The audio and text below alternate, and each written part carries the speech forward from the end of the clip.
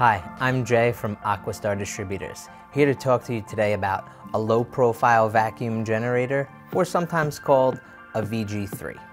A couple things to be aware of when you go to maintain it. This job is not for everyone. You might get a little waste on you, and if you're having second thoughts, give me a call. I'll get you in touch with a certified repair facility or technician that can come down and do a repair for you. If you do decide to do it yourself, the most common maintenance item on a VGIII is going to be the 4.5-inch duckbill valves.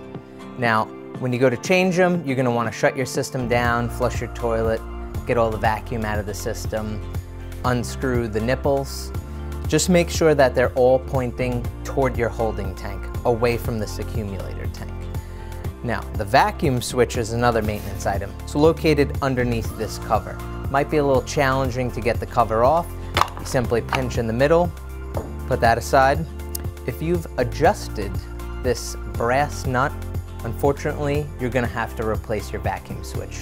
These switches are calibrated at the factory, and if your system is not achieving optimal vacuum, it's going to be more prone to issues and cause you headaches over time.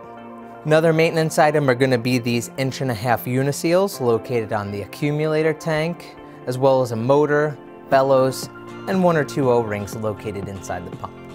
If you're looking for parts or service, visit us on the web or give us a call. Thanks.